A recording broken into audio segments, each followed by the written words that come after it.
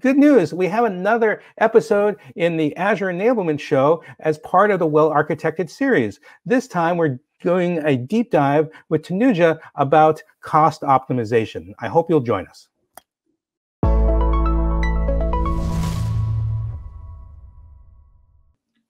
Welcome to the Azure Enablement Show, where we'll be discussing the challenges you and other tech-savvy customers have encountered. Together, we're going to be talking with experts to find out how they think about these problems, recommended tools and best practices, and tips they've learned from years of experience that you can use. So today, we're going to be diving deeper into Azure cost optimization. And to do that, and to pick up where we left off in the last video, I have to move back over to being a customer. Okay, much better. So last time I was talking to Dante about my cost optimization situation where the CFO would come in to my office and said that she was concerned about our Azure spend and was concerned about the new things we're going to be launching into Azure. And so Dante helped me with some of the basics of this sort of stuff, but he recommended I talk to my colleague Tanuja. Tanuja, I'm hoping that we can talk about the situation I'm in if you're up for it. Hi, David. Yeah, absolutely. We can talk about it. So I kind of got to know where to start and how do I talk to people about this. I also want to show you the architecture I'm working with to see if you have any thoughts about it and let me know like where to even begin. So is it okay if I just show you what my architecture looks like? Yeah, absolutely. In fact, that will help us decide what route we want to go. Okay, great.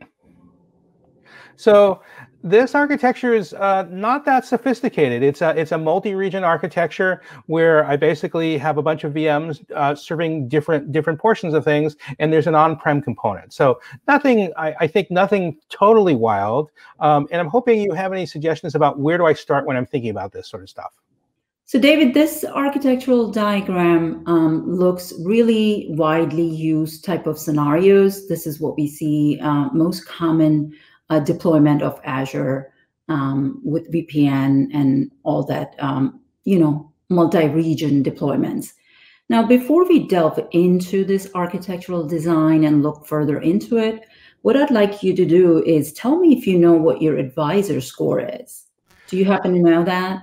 I do. It's a little something, but I'm happy to share it with you. And I'm curious to know why you want to know. But okay, I'll admit to you that it's somewhere between 43 and 45 when I last looked at it earlier this week. Oh, okay. Well, David, that's that happens, but that only means that we have plenty of opportunity to improve here, to improvise and optimize. And that's why we're here, right? To talk about how we optimize and how can we save cost. And that's the major concern, correct? Okay. So David, there are a couple of ways to take care of the cost concerns that you currently have. There are two approaches. One is technical and the other is strategic. The technical approach basically goes into low-hanging fruits. How do we immediately save money by either reducing the waste, and that falls into three different categories that I will cover with you in a minute. The second is Azure Advisor. We have built this really great tool for your use that actually displays all the possible recommendations for you that could save you a lot of money. And then our biggest recommendation is reserved instances. So these are technical approaches, which is basically doing something immediately to save money, and then come back and think about your long-term strategic approach, which is saying, how do we sustain this immediate savings that we got for the long-term approach? That's how we're going to, that's how we tackle the cost-related issues. So that makes perfect sense to me. Can we dig into the waste thing a little bit? Absolutely. You bring up a good point. So for reducing the waste, we are covering three different components of reducing waste. Number one is most commonly the customers that we've done the cost optimization engagement with are either having a boatload of underutilized VMs, or they have unattached disks. Now, unattached disks, when they're not being used, are going to incur cost, and you're paying for something that you're not using. And that is against the philosophy of Azure. Azure is basically pay for what you use. So anything that's not being used is basically a waste. So we show you, ways of doing, finding this unattached disk, ways to find the underutilized or unused resources, and then we show you how to remove them and stop those resources from collecting expenses for you. So let's use that. Let's use this as an example, this unattached disk thing. Like, how hard is it to figure out whether I have unattached disks? Sure, it's really relatively simple. Let me show you. Let me jump right into it for you. Here is the example of a PowerShell script that we have created. When you run this, basically you could do it from here if you wanted to. If you click on the Try It button here, this is in our Azure docs and available to everyone. If you click on Try It button here, if you're logged into your Azure portal, it is going to open up the CLI, which is basically a tool to run PowerShell scripts or PowerShell commands. But if you don't have it and you just wanted to understand how this is going to work, you could actually copy this to your clipboard from here and then go into your Azure portal or your CLI or your PowerShell commandlet, and then paste this and run it. Okay. One of the things that you want to make sure when you run this is make sure you tell it that you are looking for certain subscriptions. Within that subscription, you're looking for managed. So the managed disks and unmanaged disks are queried differently. So you want to make sure that you are querying the right piece of it. So this commandlet right here will actually go grab all the unattached disks, meaning they have no virtual machine tied to them. Another key point is this value here, 1. So you want to always run this commandlet with the value of 1. What that means is that anything that it finds, this script, it doesn't delete it. So this is only to find. But let's say you found them and you found, say, hundreds of them, and you want to delete them, then you can change this value to 0, and that will allow you to delete everything that you found. So careful when you run this command. So okay. What I showed you here is managed disk, and the same goes for unmanaged disk. If you scroll down a little bit on this doc, you'll see the same script here, and you could run this for unmanaged disk, which is basically referring to classic portal. Does that help, David? Yeah, totally. That gives me just a sense that, like, this isn't as hard as I thought. Like, I could just copy and paste from the docs, and we'd be in good shape. Yes. So that is covering the unattached disk. The other way of reducing your waste is talking about your advisor recommendation. Okay. So I know that you're familiar with this advisor already because you were able to give me your advisor score. So this can't be really new to you, but this is where we really publish every possibility, all the recommendation of your cost savings across the 5 pillars. I am sure you're familiar with our well-architected framework. And these 5 pillars are under our well-architected framework. So any advice, any recommendations we give you are based on these 5 pillars. So drilling down into cost optimization, here on the left side, I can actually just click on this and it will drill down to where it can start telling me how Azure Advisor is, pointing out how do I do this reducing the waste portion of it. So here you can see it says how to optimize your virtual machine. There is a clear guidance here. How is Azure Advisor calculating the waste or underutilized resources, and so on and so forth. So this is basically your, kind of a roadmap, if you will, and guiding principles to look into what is being recommended through Azure Advisor. And going back to the overview, I'd like to show you the screen where it really drills down into each recommendation, like right here.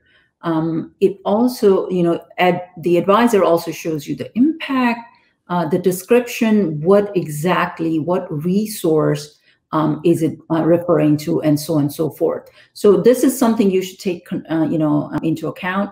Another thing that it represents is a quick way to save money. When you reduce the machine size SKUs, or you shut down the underutilized VMs, you're going to start seeing the savings.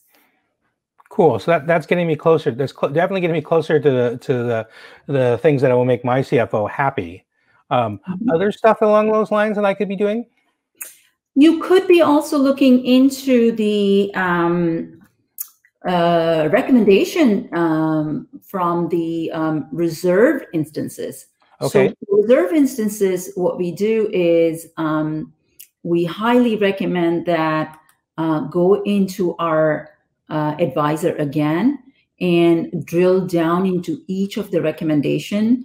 And then those recommendations tell you, here's a recommended SKU. And what we're saying in this screenshot here is that you're currently using a standard DS2 V2 in central US region. This is a virtual machine being used. What we're saying is that, if you buy a reserve instance for 3 years for something that is a long-term workload, then you could be saving X amount of money. Now, if I drill down into this details, it will exactly give me the details of what SKU family I should be using to save those costs. Now, to simplify this, there are other means, other tools. So I won't drill down into this right now, but I'm going to show you different ways of, drilling down and finding what exactly should you be using.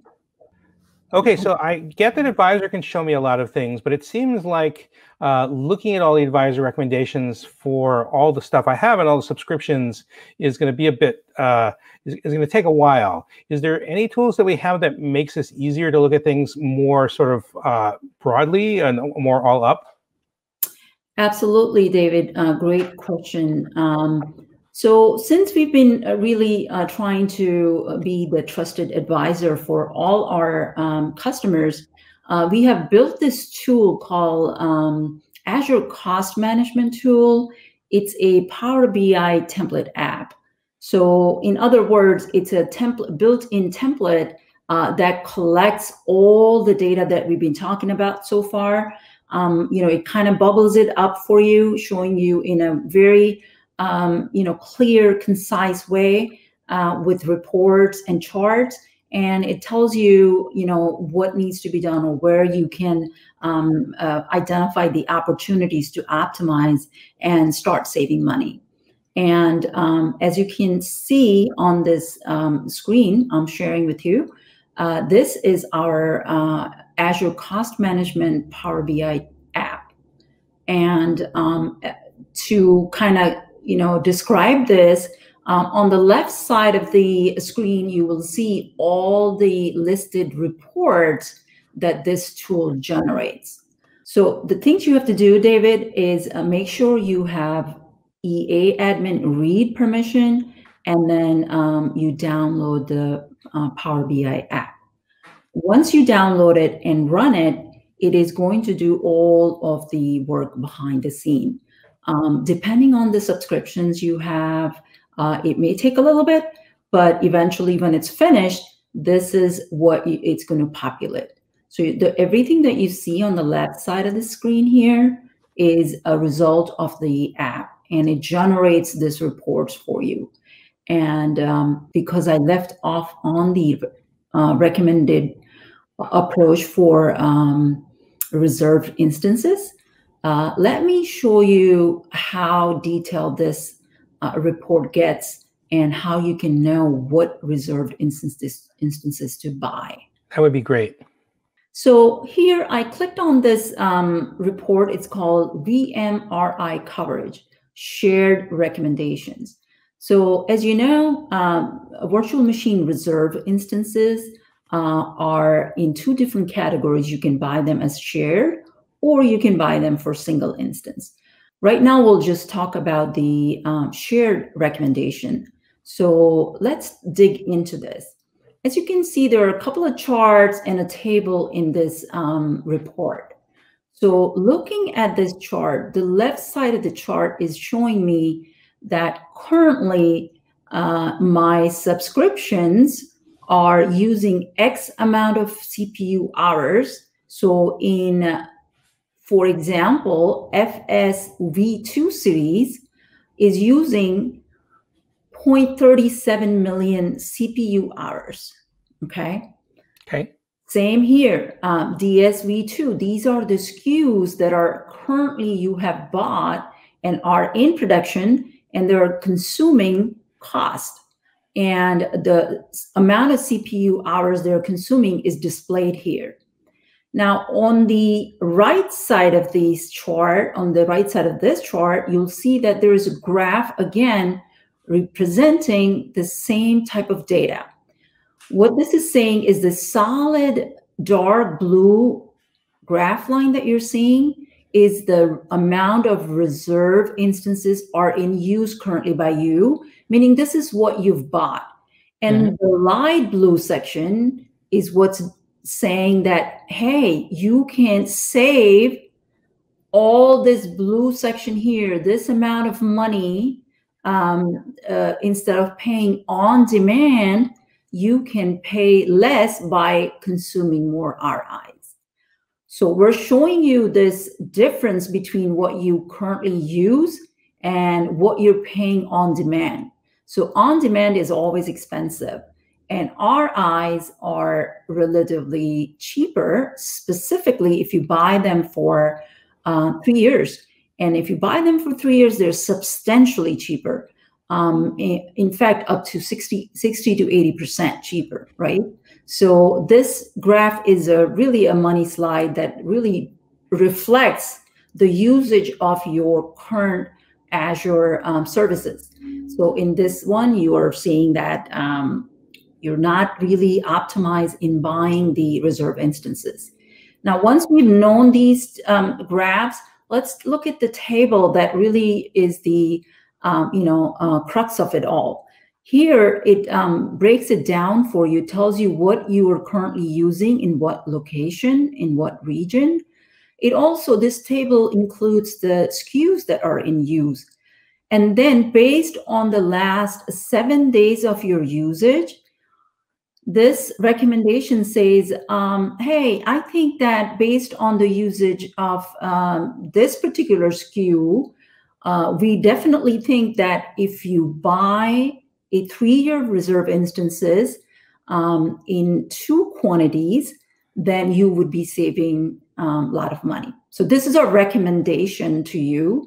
And then if you wanted to see what the current savings are and then map that back to your recommendation, you can also go back to a report for RI savings right here. Okay, so currently it's showing you you're saving 1.98K. And that's what that recommendation is for. So on top of this 1.98K, if you bought 3 years worth of RIs, you could be saving additional money. This is significant money that I think this is great. I'm just a little concerned that I'm not going to have eAdmin available to me when I want to run this. I don't know if that happens a lot, but I'm wondering if we could talk about like what I do if I don't. My only concern is I know we're basically out of time to talk today, and I'm wondering if you'd be willing to, if we could pick that question up, like what do I do if I don't have that access to run this next time? Would you be up for that? Absolutely, David. And we have means to cover for instances where they can't share this data with us, or there are data regulation that prevents them from sharing this data with us.